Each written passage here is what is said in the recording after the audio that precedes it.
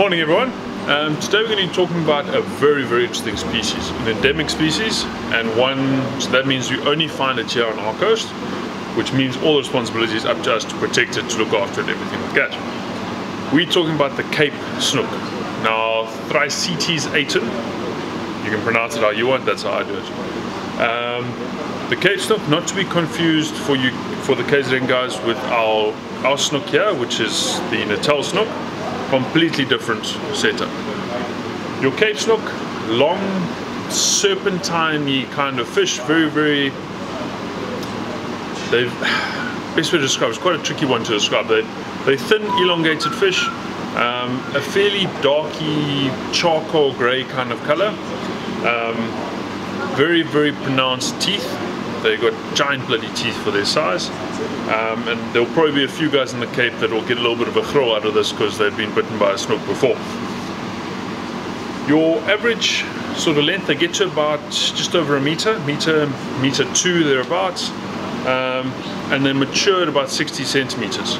They are, as I mentioned, an endemic species. You're getting them only really down in the Cape. You're not going to get them up here in KZN. They are a shoaling species, which means they like to group together. They're very social, they don't like sitting there by themselves. And that's why they're so commercially valuable. Because you can actually target them in mass. So down in the Cape, there's a giant commercial fleet for these guys. They're all caught on hand lines, so using thick line. You can do it as a recreational as well with the hand line. Just use a dolly hand line thing. Often just use quite a big hook. They do have sharp teeth, but generally the guys don't use wire. They use the thicker line, they're not going to bite you off. It's more for grasping prey.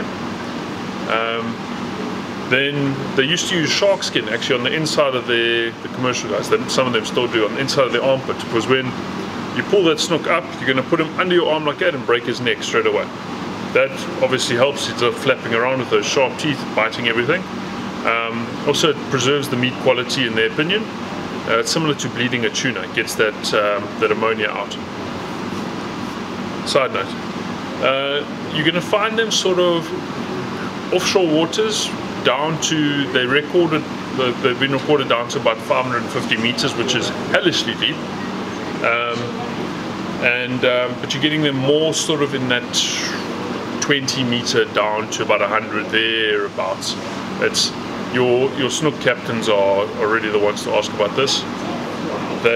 You'll see the fleets out in certain areas. If you are going to recreationally target them, the commercial guys are there earning a living, so don't now go and fish on top of them, but there's no reason you can't fish near to them.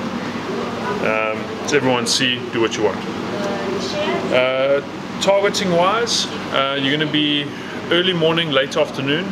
The snook don't really like the bright sunshine, so they're going to be low down in the water in the daytime, and then they're going to come up in the dark hours, so sort of at dawn and dusk, to come and feed.